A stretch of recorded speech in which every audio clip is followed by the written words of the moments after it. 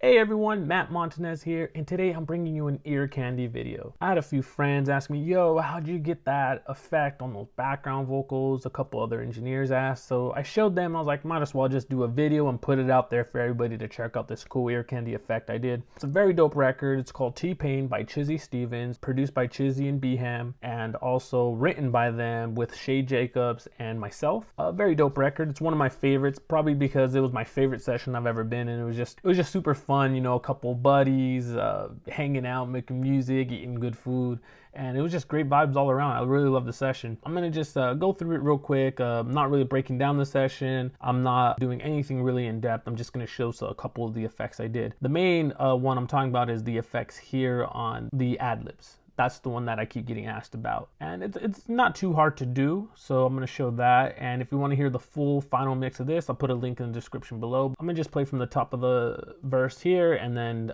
you'll hear the effect when it hits this. I'm a fan, man, I wish I had a couple of more bands, cause I'm caught up in the way you do your dance. I was leaving, but... And that effect is right here, so I'm gonna solo that now so you can hear it. And then here it is again.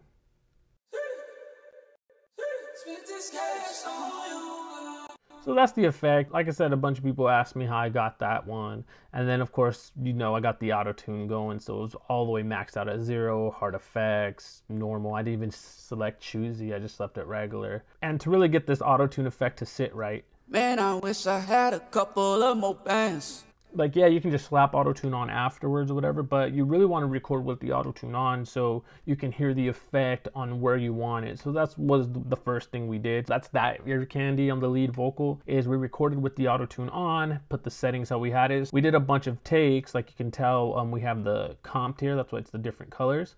We comped it, and that was to get the effect where we wanted it at. So it wasn't overbearing. It was just the right amount of taste for us, at least for the record, how we wanted it to be. Cause I'm caught up in the way you do your dance. Same over here on the chorus section.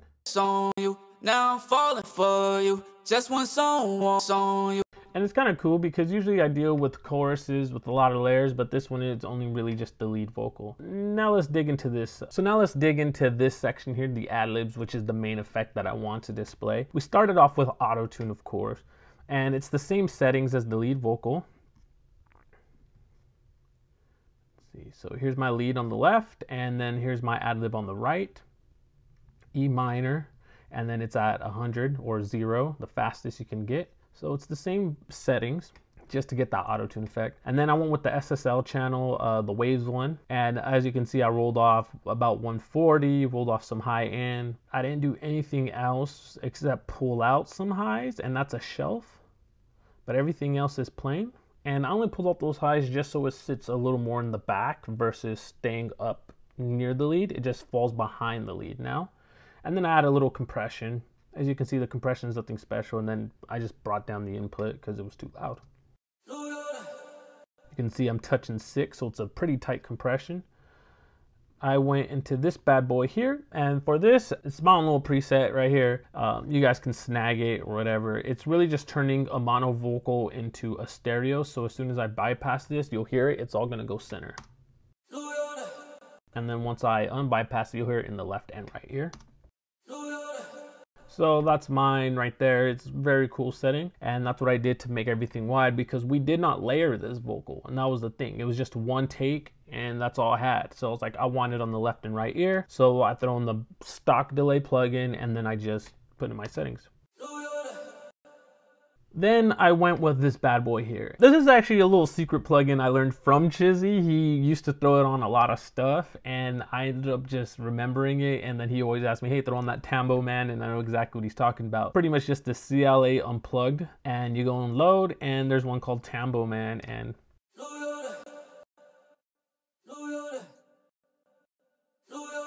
all it really is just a quick EQ. I'm pretty sure there's shelves. I've never really dug more deeper into this.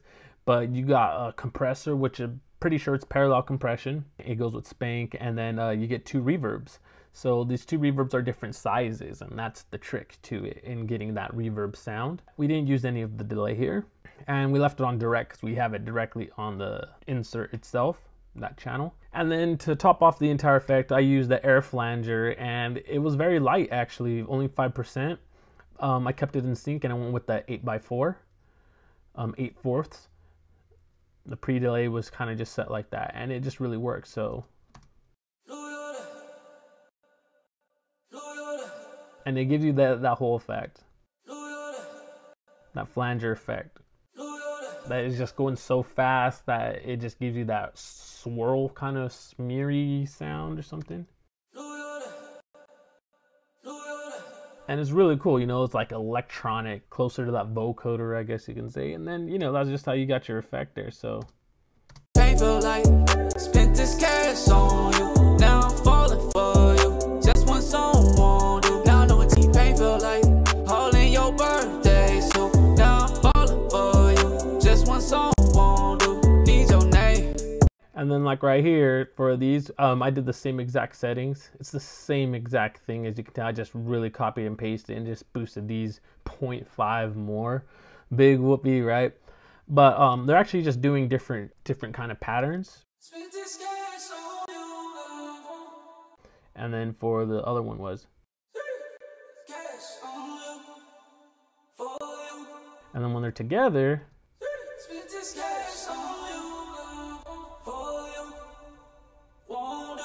and it just really works. A lot of this, not really these two plugins or these plugins here at the end, but it's the auto tune. You want to record with that on so he can hear, or your artist can hear what they're doing while they're recording. But these ones I added on afterwards. After we got the vocal takes, me and Chizzy sat down and was kind of thinking like what kind of effects to do, and then we ended up settling with using Tambo Man, of course. We decided to go with the flanger at the end of it, and then I just wanted it wide, so I ended up making it real wide the stereo way. It's very cool, so it works really well in the song. Painful like, spent this cash on you, now I'm falling for you, just one song won't do, now I know what painful like, all in your birthday, so now I'm falling for you, just one song won't do, need your name, not the one that you be using up on stage, you a pro like you learned that in the A. And if you listen closely, this is the third part of ear candy here, at least in this video, is I have a delay trigger coming in, or I triggered a delay to come in. So it comes in here on that first line. I didn't let it come in on the second part, and then it comes in on that third line again. Won't do, need your name, not the one that you be using up on stage. You a pro like you learned that in the A. Actually, I think I went lighter on that second one. And all that is it's an H delay. And that's just literally the H delay. As you can see, I went with the ping pong mode. And I usually, when I went with this, I always started off with the rap vocals preset. That was my favorite preset. And then I made the adjustments, like I added more output, pulled off the analog, slapped ping pong on, because I don't think ping pong's on it. So I went here, special effects, now classics. Right here, so it's a modulation rap vocals. As you can see, they have analog on, and there's just some stuff. They have this, the phase switch on just the left ear, and I didn't want that, so I switched it up a little bit. And then from there, I added this crazy roll off, right? And that just makes it to an ambient sound versus it actually the full delay. So this would be without this. Name. Now you hear it, and then now it's just an ambient sound. So it's just like more of like a whisper, like I said, ambient. And then I didn't use the distortion. I just had it here more for like a lo-fi sound. I like going with this air distortion versus just clicking lo-fi here. To me, it just gives it more of a crispiness when you need it. These are my default settings for something else. Usually when I throw on an insert, this is what my default setting, distort me please is what I called it.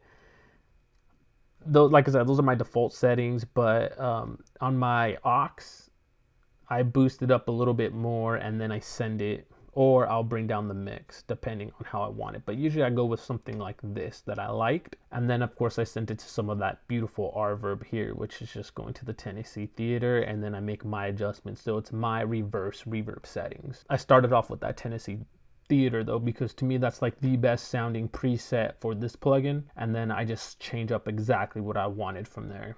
And I went with the reverse. It sounds incredible. So let me play those ear candy spots again. First, I'll play this lead vocal here. You'll hear it. You'll hear the ear candy here. I actually can just start from here. And then you'll hear those delays. So spent this cash on you. Now I'm falling for you. Just one song won't do. Now I know what T-Pain feel like. All in your birthday. So now I'm falling for you. Just one song won't do. Need your name. Not the one that you be using up on stage. You a pro like you learned that in the A. Girl, that body's what I wanna entertain. Very, very dope. And then we changed it a little bit up on the bridge here. It wasn't much. We're trying to do a couple of different things, but not really a lot. And I added this EQ. I'm just going to explain it now since I'm already in this record.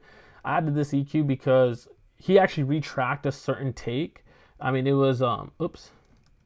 I think it was actually this end right here, this half. He actually retracted at his studio after we already did the initial recording and everything, and it just needed to match.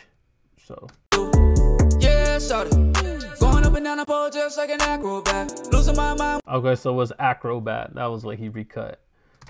Yeah, shorty. Going up and down the pole just like an acrobat. Losing my mind when you make that clap. Spending my money till I can't come back. So if I don't have that EQ come in, I will just solo it so you can hear it. Yeah, shorty. Going up and down the pole just like an acrobat. Losing my mind when you. So acrobat. So without that EQ, it has so much of these low mids. It was just awful, so I had to pull those out. Just 4 dB, but still it makes it. Yeah, shorty. Going up and down the pole just like an acrobat. Losing my mind when you make that clap. It just smooth. Acrobat, make that clap was just much smoother. So I'll play it and then I'll toggle it on and off. Yeah, shorty. Going up and down the pole just like an acrobat. Losing my mind when you make that clap. And then here's without it. Yeah, shorty. Going up and down the pole just like an acrobat. Losing my mind when you make that clap. Spinning. So acrobat's just a little too much. That's why I have it automated in that section. Yeah, so that was a bonus because I didn't mean to show you that. I just wanted to show you the ear candy stuff. But yeah, that's the ear candy pretty much. Auto-tune. Width, if you want to make it wide, you don't have to. That's just what I did. You can use any plugin too. You can use a doubler. You can use a width plugin. It doesn't matter. I just used this because it was the first one in my reach at the time. You want to slam in that unplugged, and then you want to use the flanger. Flanger, whatever it's called, right? But yeah, you want to use this guy, and it's just very light. Like you can see, it's only 2%. Or was it 5%? Okay, so the top one's 5% and the bottom's 2%. So I actually went lighter on those ones that he actually used less notes. But that's how light it is. And you can actually hear the difference if I bypass that. Painful like.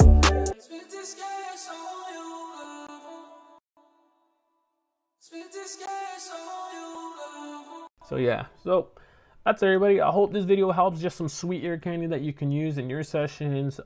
If you want to see more ear candy videos, of course, drop me a comment below. Any mixes I've done, or if you want me to teach you how to do something that you heard on another record, I can definitely figure it out and do that for you to teach you how to do it.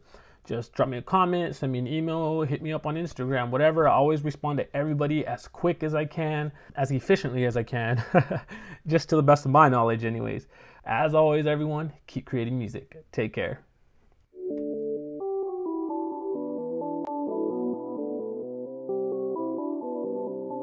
I'm a fan. Man, I wish I had a couple of more bands. Cause I'm caught up in the way you do your dance. I was leaving, but I'm making some new plans.